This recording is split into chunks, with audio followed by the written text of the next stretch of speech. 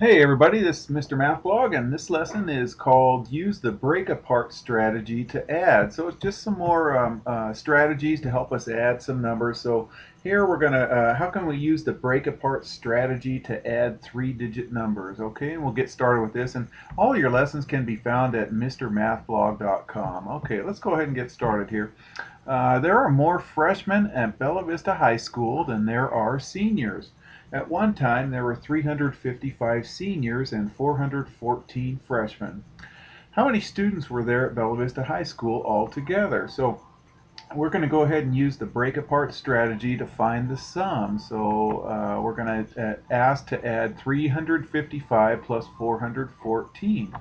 Okay, so let's just slide that up there, and then let's estimate, you guys. Let's estimate about how many hundreds are there. Let's round this to the nearest hundred. Would this stay at 300, or would it stay at, or would it round up to 400?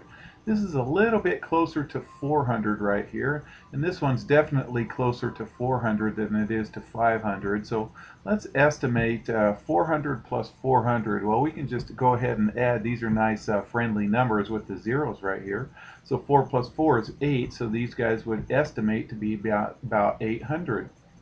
Okay, do you think it would be over 800 or under 800 when you add these two guys together right here? This one's a little bit over 400. This one's quite a ways less than 400, so I would think it would be less than 800, probably around 700 something, but a little bit less than 800. All right, let's go ahead and break apart the add-ins, you guys, and then we'll start with the hundreds and then add each place value. So here's the hundreds. This is three hundreds. This is 510, so this would be 50, and then this would be 5. So this is going to be 300 plus 50 right there, and then plus 5. Okay, 414 is 400 plus the 10, and then plus the 4 right there. So we'll go ahead and put 400 right there. Now we can add these numbers. They're all friendly numbers right here because they end in zeros. 300 plus 400 is 700. 50 plus 10 is going to get us 60, and then finally 5 plus 4 is 9. So we can go ahead and add those sums together, you guys. So 700 plus 60 plus 9 is going to give us 769. Okay, so there were 769 freshmen and seniors at Bella Vista High School. All right, so let's go ahead and add 467 plus 208. Okay, let's go ahead and estimate. Would this stay at 400 or would it round up to 500? Well, this one's, remember, if this number is 5 or larger, then we round this up. So this is 6 is greater than 5, so this would round up to 500. Okay, this 0 is less than 5, so this 2 stays the same, so this would round to 200. So we'll estimate it as 500 plus 200, and then that's going to give us 700 when we add those, so our answer should be somewhere close to 700. All right, let's go ahead and break apart the add-ins again. So we'll start here. So this 4 is for 400 right here, and then this 6 is for 610, so this will be 60 right here, and then we'll put 7 in right there, okay?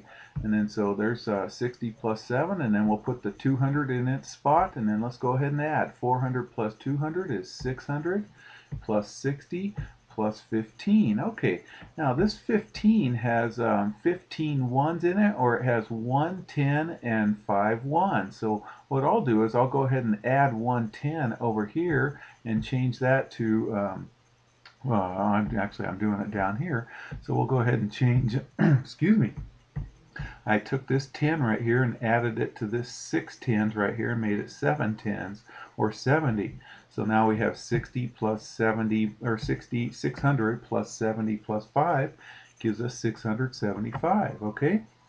And then so 467 plus 208 is 675. And is that close to our estimate right here? Yeah, it's pretty close to our estimate. It's a little bit less than that, so it's going to add to 675, which is close to our estimate. All right, let's try this. Let's use the break apart strategy to find 343 plus 259. Okay, let's estimate, you guys. Is this closer to 300 or 400? Well, since that's 4, it's less than 5. We'll round this to 300, and since this is 5 or greater, we'll round this one to 300 also. So we're going to add 300 plus 300, and our answer should be close to 600 right there. Okay, so let's use the break apart strategy here. So here's 300, so this is going to be 300 plus 40 plus 3. 300 plus 40 plus 3. This one's going to be 200 plus 50 plus 9. Okay, so here we go.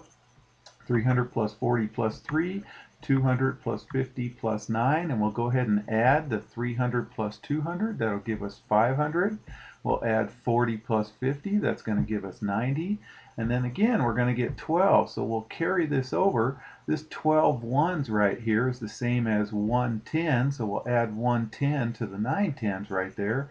110 and 2 ones. So let's go ahead and do that. So 12 is the same as 2 plus one more 10 that we'll put in here with the 9 tens.